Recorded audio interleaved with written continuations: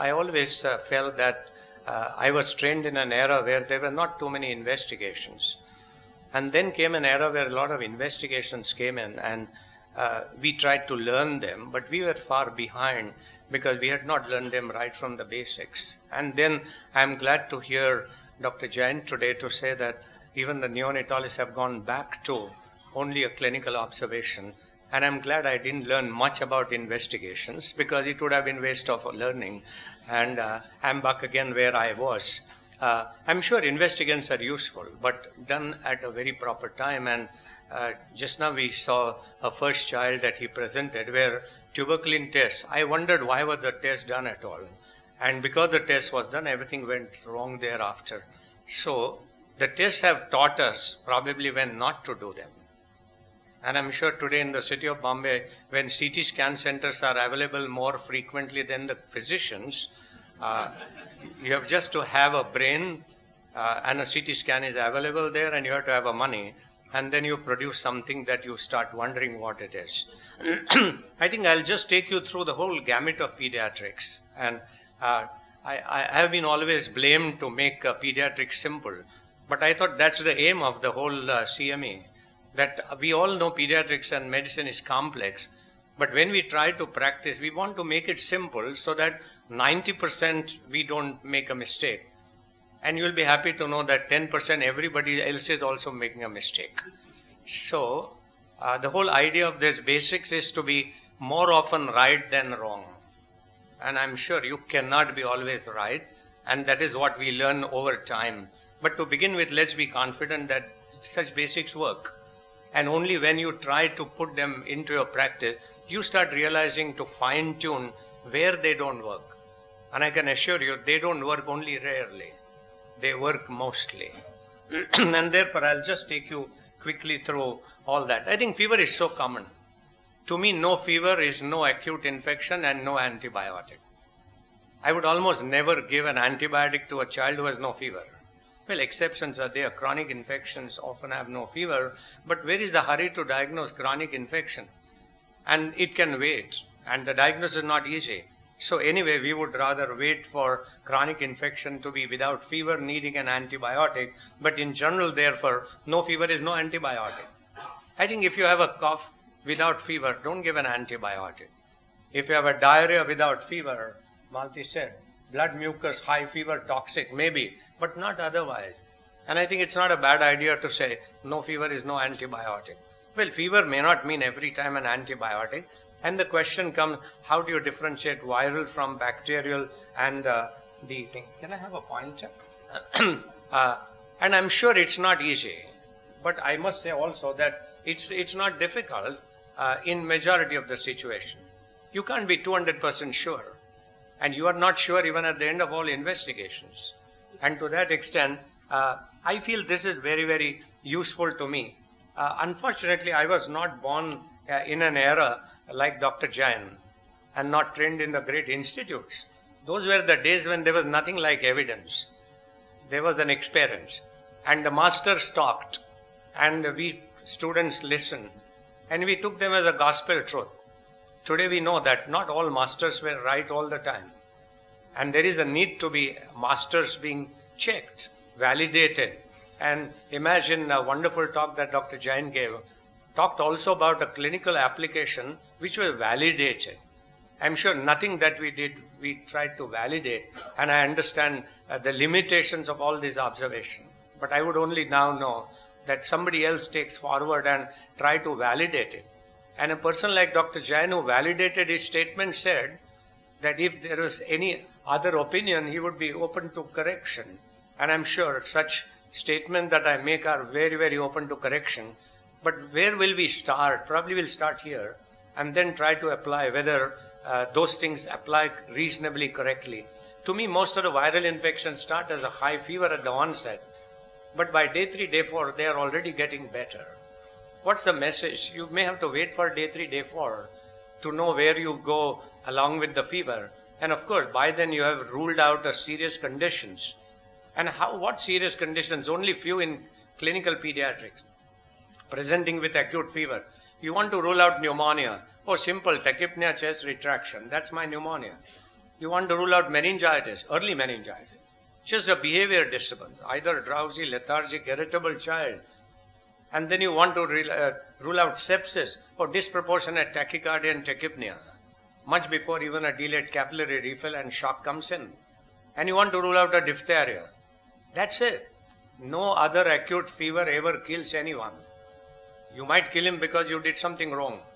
You just rule out few common conditions that I mentioned and then wait. And I think also look at a febrile state.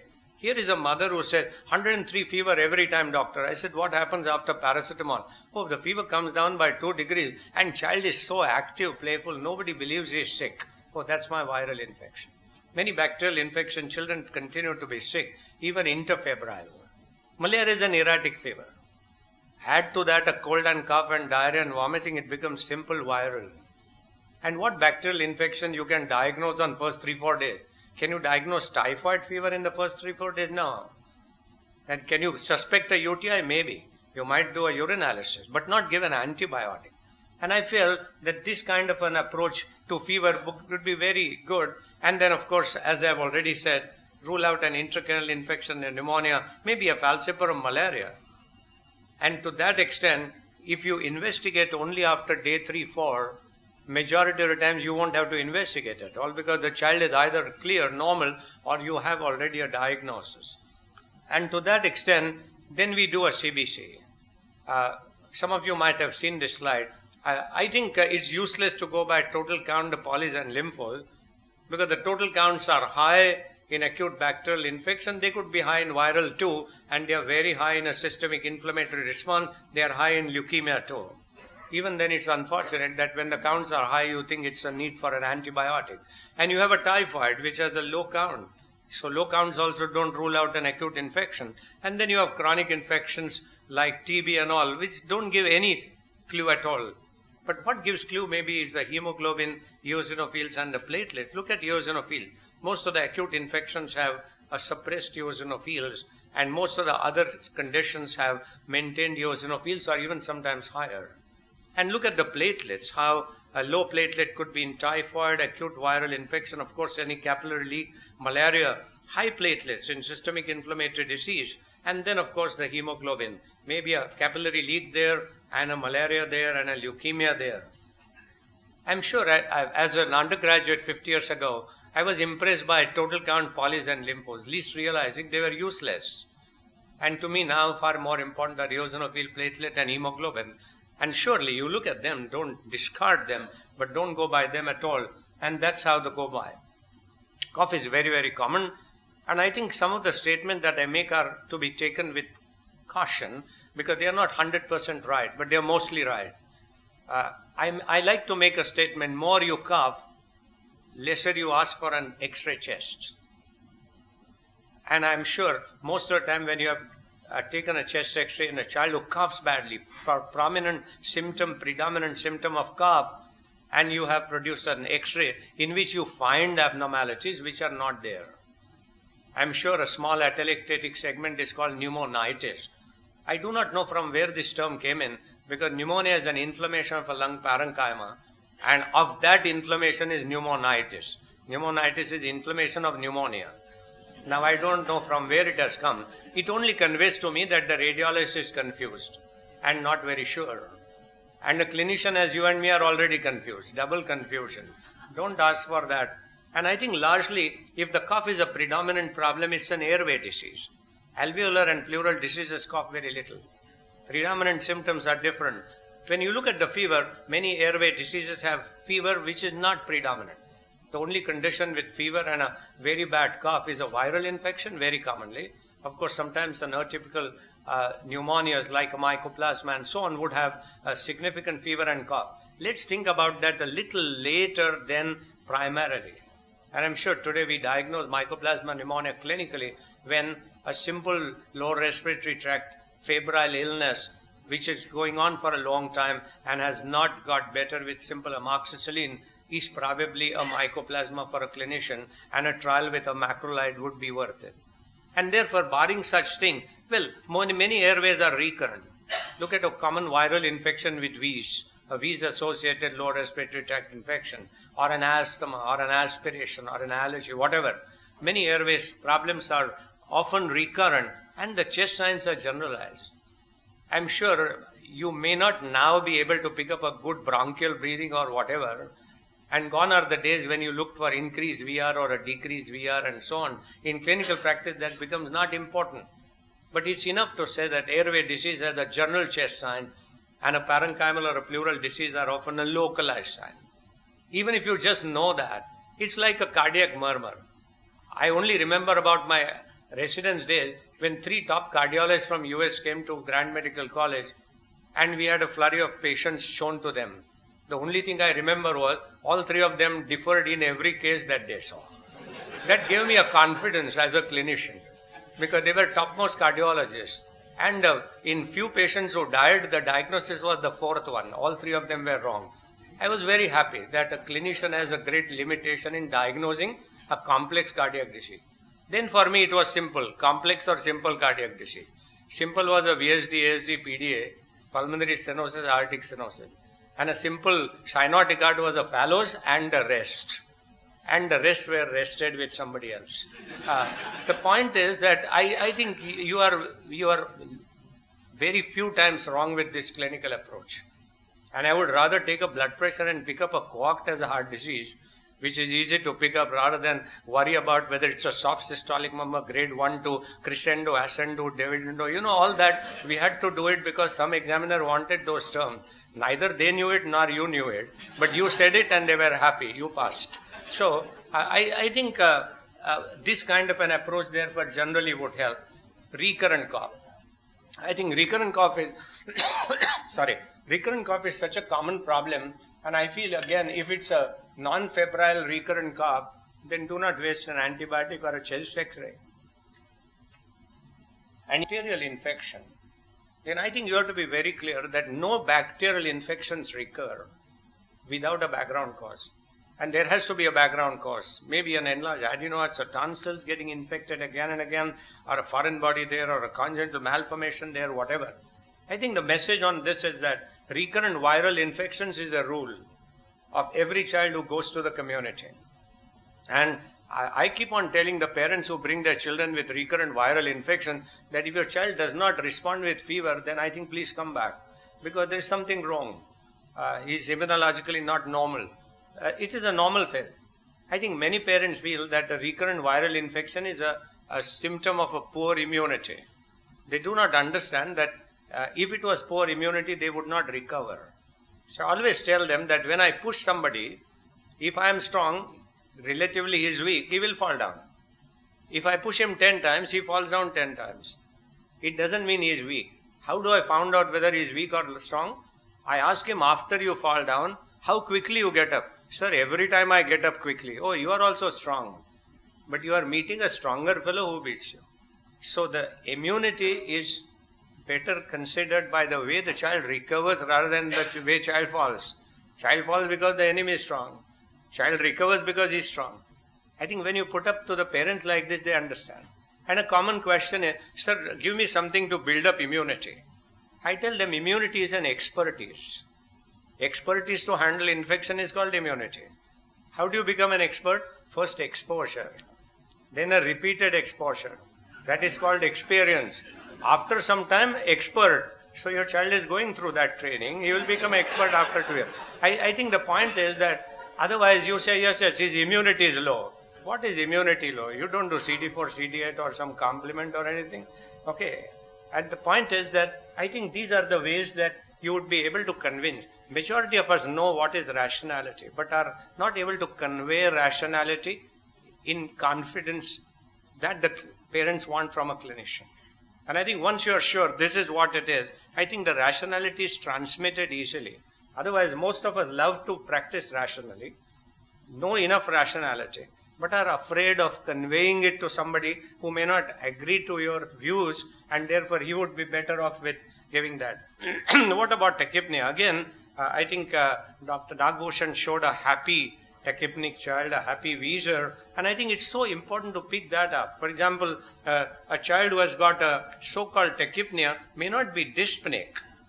and may not have a chest retraction and may not produce any sound at all, and he is a metabolic acidosis. He is not at all a respiratory or a cardiac problem at all. How simple then it is if you saw a tachypnic child that first look at whether he is dyspneic. And if he is not dyspneic or not retracting his chest, I think you have something else. Then look at what chest retraction. Oh, he is not retracting.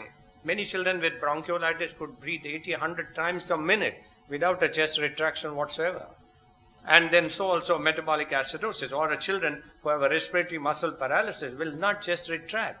So half of them are not retracting, the others are retracting, and they are retracting at different sites to give you a clear idea about the site of problem. And then of course they are making different sounds, and this fellow is not making any voice also, because his chest muscles are paralyzed.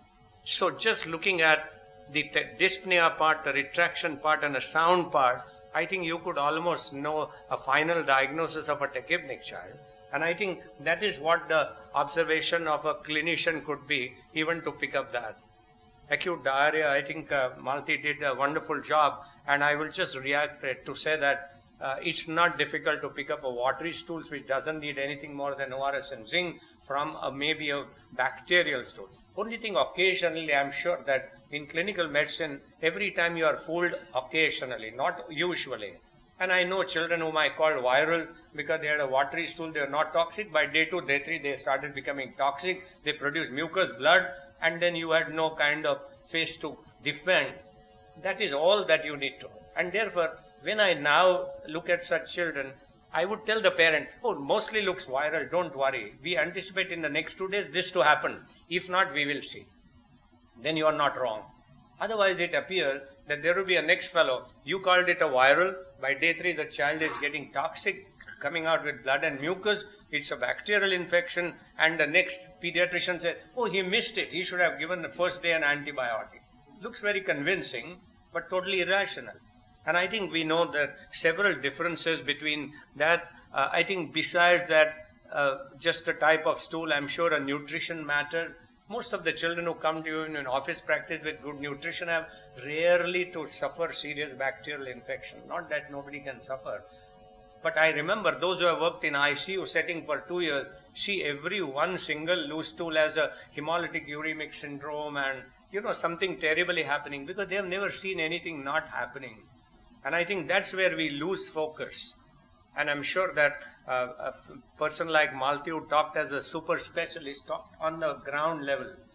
Okay, I'm sure she sees far many more complicated problems, but she also is aware that complications are rare. And she stopped at that and said, if not, then look what else. And I think that's the way we all need to go. And of course, then nutrition, I won't go into much details, but we must make a habit of taking the weight, height, and looking at the weight for height and so on.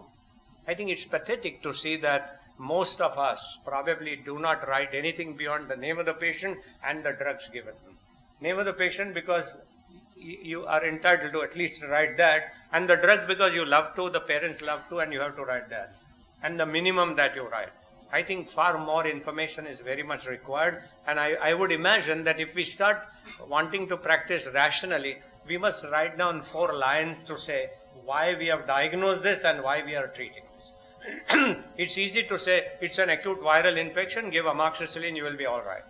It's difficult to write acute viral infection and followed by amoxicillin. Somewhere the conscience may pinch. If not, somebody else's conscience will teach you that your conscience should have been pinched. So point is that, but if you don't write, I'm sure you all have heard this. Oh, doctor said it's a viral infection, take this antibiotic, you will be all right. Okay, and you have to be decent not to defend, not to contradict him and say, oh, viral infection, antibiotic, he's talking nonsense. Oh, that's indecent.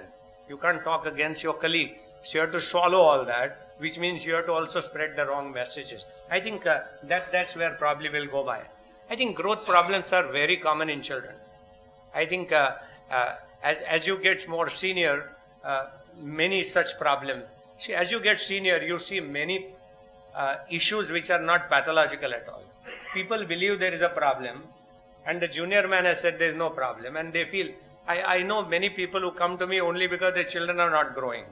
First thing, they have not monitored the growth at all to say they are not growing. What they mean is they are thin. And I think it's always right to explain to them what is. So I always tell them, what is health? Health is measured by activity. If you are active, you must be healthy. Well, you can choose not to be active even if you are healthy, but that's a different story. Children don't do that. Adults could do that. And I think that's the difference between children and adults. Adults are adulterated.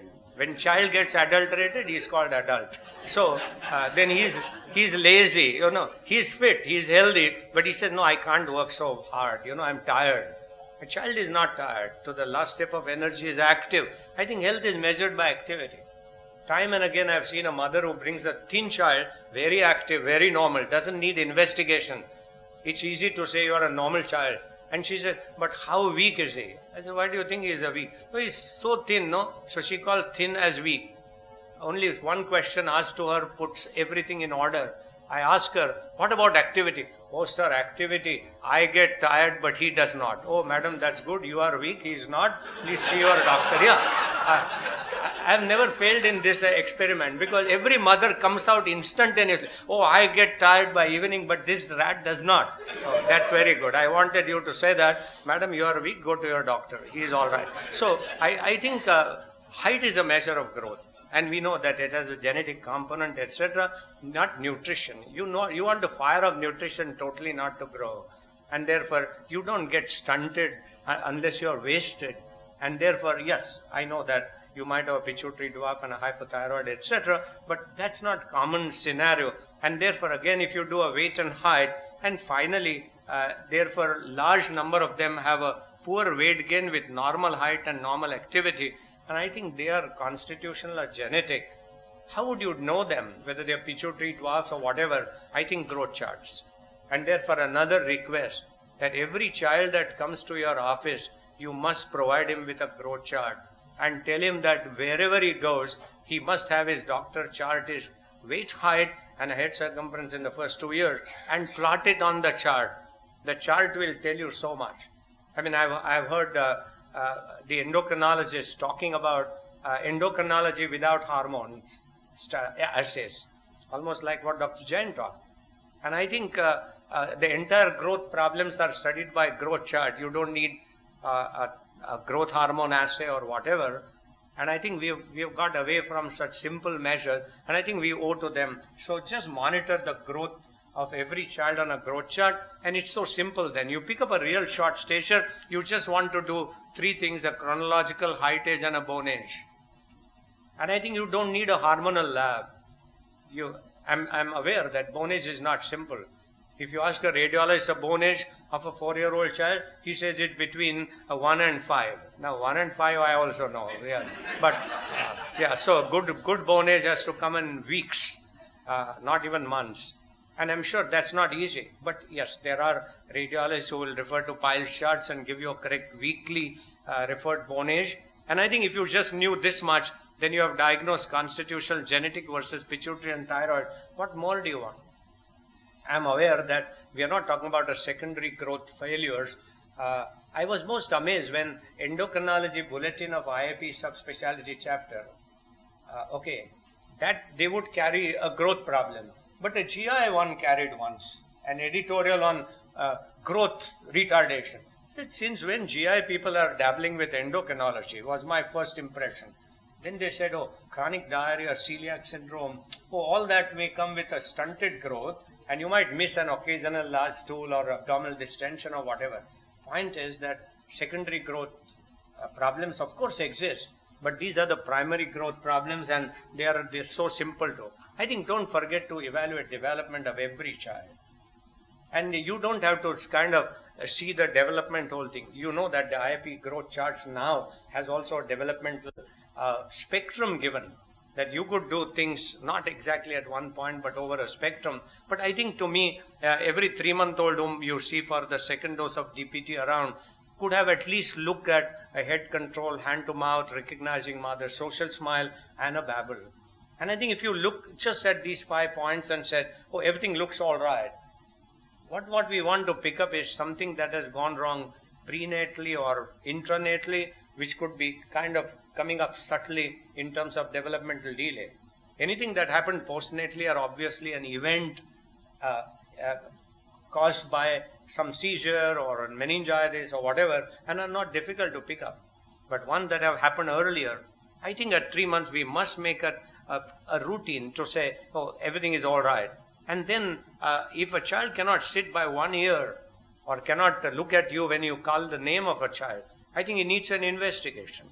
And then, of course, by 18 months, if he doesn't have even a single word, then he is either an autistic ADHD or a global delay or maybe a hearing defect commonly.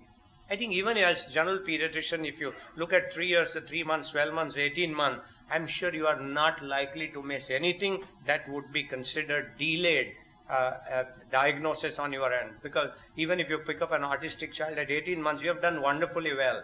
Prior to that, it's not easy to pick up an autism. And I know that Viva Krishnamurthy, who is one of the excellent developmental pediatricians in Bombay, would tell me at 12, 15 months, if you suspect, I'm also going to watch for the next 3 months, but be sure thereafter. It's not easy. The point is, we want to pick them up when we are not late enough to intervene. And I thought in a developmental screen, one at 3 months and 12 months and 18 months is enough. One good look at the sexual development may be worth it, because if you must examine genitals during the first visit, I'm sure. And if you have a palpable testis, you know there is a Y chromosome there. If you have a bilateral cryptorgasm in a full-term baby, probably I would start investigating. And then you might have some clinical clues of any sex hormone defects or an adrenal defect like craving for salt, or maybe a dark pigmented skin like a child of a CH with a glucocorticoid deficiency would mean. I think anemia is so common, and for a clinician it's easy. You have only 4 types of anemias in clinical practice: a deficiency, a hemolytic, hemorrhagic, and marrow. If you just divide that in your mind and said, what kind of anemia I'm likely to deal with? Most of these are deficiency or chronic. Hemolytic could be chronic, and a marrow could be chronic. The hemorrhagic is acute. Chronic hemorrhagic is really a chronic deficiency. Liver and spleen is not here, there, okay. Whereas in an acute hemolytic anemia, it may not be there. Chronic, it is there. Hemorrhage, it's not there. Marrow in an acute, it could be there or not there. Liver and spleen becomes an important focus. And then again, as I said, the platelets. And iron deficiency, the platelets are high, B12 it's low. You might have a hypersplenism in an hemolytic anemia, and a hemorrhage platelet might go up, in a marrow platelet may go down. So I think if you look at the liver, spleen, platelets, and of course then the WBC. For example, you might have a hemolytic anemia where those the RBCs which are nucleated are read as WBCs, and the count is often high, and therefore many things would give you a clue. The point is, if you saw somebody pale, don't just give him iron. You are right 99%. But how are you going to pick up one? Just be sure that there's no liver deficiency or whether it's a coagulation factor. But I think a simple screening test is enough. You don't need any other test at all to diagnose every kind of a hematological disorder that causes bleeding. And a simple platelet count, a PT and PTT, is enough to differentiate all. Now further to branch into what else is, I think, a different story, but you already made up your diagnosis by very, very simple test and add on to a clinical judgment, and you would know exactly. For example, you will have all these 3 normal when you have a factor 13 deficiency, or sometimes a child abuse, and so on and so forth. The point is that simple tests that are available to majority of us could almost make a final diagnosis of a bleeding disorder. And then when it comes to liver, I'm talking in front of a specialist, but I'll tell her how, as a general pediatrician, I think gone are the days when we say it's a liver disease. Oh, what does liver disease mean? I'm sure we are a bit better than a layman when we talk about a liver disease. I'm sure many parents come and ask you, I hope his liver is not sluggish. I said, I'll ask Malti whether sluggish liver is a syndrome by itself. And what is sluggish? Sluggish thoughts on the mind of a physician. That is a sluggish liver. What is sluggish liver? Is it walking slow or is it functioning slow? And I'm sure many children who don't eat, you say liver is at fault. I look at the liver with a little more microanatomical detail, and I feel this becomes very useful clinically. When I have a liver disease, I ask my postgraduate, what do you mean? Is it a hepatocyte disease? Is it a biliary tract disease? Is it a vascular disease of the liver? or is it really a reticuloendothelial cell? And I think that's where you start branching and say, otherwise a mere hepatomegaly may be a symptom of any kind of a problem in the liver. And I think to me, therefore, if you have a hepatocyte disease, well, you have a metabolic problems, you have certainly a biochemical thing. If it's a biliary tract, we all have learned that kind of an artificial difference between neonatal hepatitis and a biliary atresia, though we know it's the same spectrum in a different manifestation. But we did know inherently that a child of a neonatal hepatitis looks sicker, a child of biliary atresia doesn't look sick. But we did not correlate to say that, oh, child of biliary atresia is looking not sick because his hepatocytes are normal. Well, at the end, everything will be hepatobiliary. And therefore, if you want to be sure, call it hepatobiliary, but for which you have to wait for a liver disease to get worse. Otherwise, call it a biliary or a hepatic, and then, of course, you might have the portal venous or a systemic venous problem, and then you might have, of course, a reticular endothelial cell hyperplasia. For example, you might have a large liver with a normal liver function, and you know it's not a hepatocyte disease or it's not a biliary tract disease and so on. And I feel going down a little more would be almost of great use, and almost similar to a nephrology. I'm sure we have a nephrologist here, and I think time has come to say, what kidney disease? A glomerular disease or a tubular disease? A nephrologist will say, what tubular disease? A proximal distal loop of Henle collecting tubule. Oh, he is going beyond you, but at least you can talk about glomerular and a tubular disease, and makes a lot of sense for a clinician to take away majority of the chunk of the clinical practice that you see. And after all, then what glomerular diseases that you see? You see an acute nephritis, you see a nephrotic syndrome, and you see a UTI. If you knew that, 95% of your job is well done. And a tubular diseases of some kind, an RTA that you should not miss, proximal distal, fine. There is far more complicated. That's why they learn nephrology for so many years. But we would learn 90% in the small span. Why spend so much time? Small span, lot of things. You heard Malti, I almost thought I'm a good GI liver man today. And then I became a good neonatology man, then a respiratory man. Oh, wonderful. In one CME, you are a super specialist, close to. Yeah, not a bad idea. I think when you see somebody whose leg is a little flail, and then you are worried what it is, I think an anterior horn cell, a nerve or a muscle is again not very, very difficult clinically. I'm sure when I tell this to my pediatric neurologist, they say, don't make it that simple, it is very complicated. Who wants complicated? Complicated is a problem is one where super specialist also does not understand. Simple is one when anyone can understand. So why not be simple? So I think majority of times such issues probably settle down quickly. Otherwise, we always have had a problem how to go out.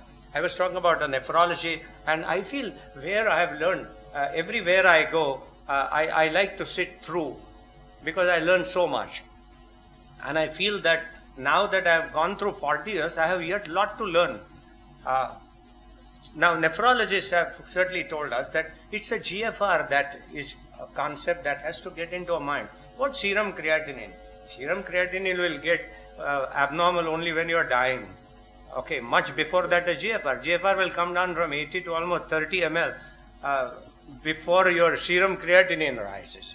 I think such concepts that we hear from our super specialists are pearls of wisdom for a generalist to go by. And I'm sure UTI, standard protocols of IAP. I think very clear when to do an MCU, when to do a DMSH scan, when to use a prophylaxis, all that. And I think we are very, very clear now that UTI is an emergency. And UTI is a serious problem. And a UTI cannot be just driven away with some antibiotic. In fact, no child of fever should receive an antibiotic unless you are sure what you are dealing with. And I'm sure UTI is something easily missed again and again. And I recall in my own practice, having seen a chronic renal failure out of a child who gets fever every now and then and happily treated by a pediatrician with an antibiotic. So I think we have gone a long way from then and said that urinalysis is a must, a urine culture ideal, but not giving an antibiotic is a rational before you know what it is. And UTI won't die if you delayed a diagnosis by a day or two. But he could die if you just got him well without knowing what you did. And I think these are some of the things, and as I said that the GFR, And when you talked about glomerular filtration rate, I'm sure many of you must be like me. When you are confronted with lot of biochemistry and metabolic thing, you shun away and you say, that's not my cup of tea. To understand why sodium keeps outside and potassium inside and sodium-potassium pump and all, I knew that those terms are excellent to impress somebody else. Not that those who use also know much about it. But nowadays they say, oh, it's a channelopathy. I say, what channel? And what pathy? Pathological channels. Yeah. I'm sure the neurologists have a lot of channelopathy to diagnose. And then you say mitochondrial disease, a problem with sodium-potassium pump. I know only water pump that's available outside. What these pumps, it makes me quite uncomfortable, but I don't need to be. To know GFR, you don't have to do fancy studies. You have to only take the length or a height of a child and order a serum creatinine and have a fixed point 5.5 or 5.5, whatever. And I think work out your GFR. I think let's start looking at the GFR, not at serum creatinine alone, when next time you are looking at a renal profile. And lastly, I think all of us see a baby first time in life. Many of them are small babies, and I feel these are the things that you miss so often. And I'm sure our neonatologists would agree that these are very, very commonly missed. And I would see a child at 1 year whose CDH is diagnosed, and the parents ask me, when do you think it must have developed? I would say, no, difficult to say. Why say from birth? Okay, you say, I don't know, but it's there. Okay, but I also know that an imperforate anus was diagnosed on day 3 when I was called to see a child with an abdominal distension. And you ask a nurse in charge, meconium, yeah, meconium passed. Because normally you say, no, meconium. You pass that question itself. What meconium? Okay. And meconium what passed? Imperforate anus, abdominal distension.